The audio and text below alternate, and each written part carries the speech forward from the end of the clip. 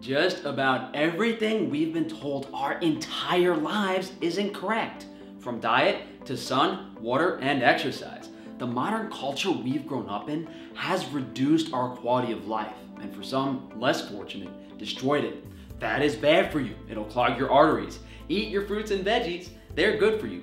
What if fat was good for you? Have you ever wondered if broccoli could be bad?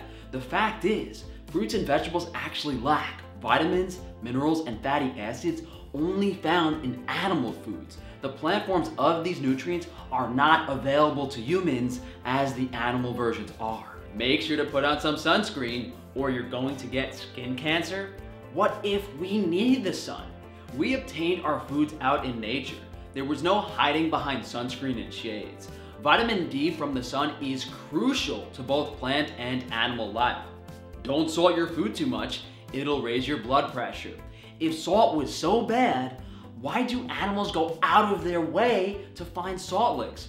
Drink 8 glasses of water per day, but then go for a run and sweat out the salt and water? How could we possibly drink 8 glasses of water per day without modern plumbing? Is running really the best form of exercise if hunter-gatherers used to spend most of their day running around?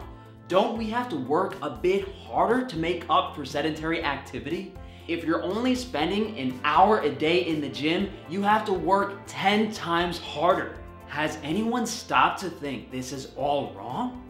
Won't you join me as I question modern cultural wisdom in favor of our past, exploring the truth through science, native habits, and logic, how we can perfect our health through everything physically possible.